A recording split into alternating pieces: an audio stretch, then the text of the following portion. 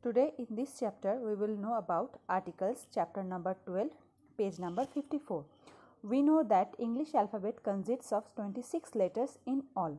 There are some letters of the alphabet that are very special. They are known as vowel.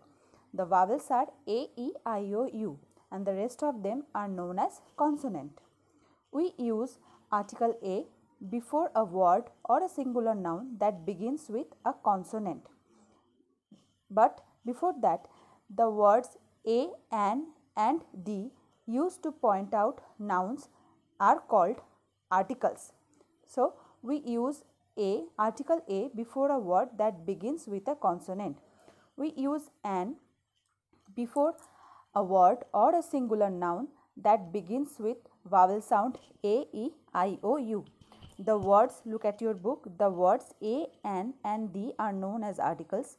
We use an before words that begins with vowels. We use A before words that begin with consonants. All the letters of the alphabet except the vowels. Now, fill in the blanks with A or an. A friend, because friend starts with a consonant sound.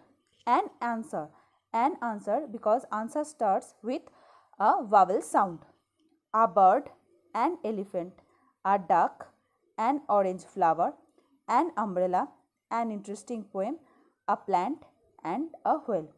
We use an before words that begin with vowels. Next, we use the before words that we have already spoken about. For example, I bought an apple. The apple is very sweet. Here, we use the word the in the second sentence as we have already spoken about the word apple in the first sentence. We use the at other places also. I bought an apple. In the first sentence, we introduce an apple. In the second sentence, when we repeating the word apple, we use the article the. So, we use the other places too. Okay. We use article the for introduced plural nouns. Suppose like the bicycles, the erasers, the ostriches, etc. We use the when it is clear which person, place, animal or thing is being referred to.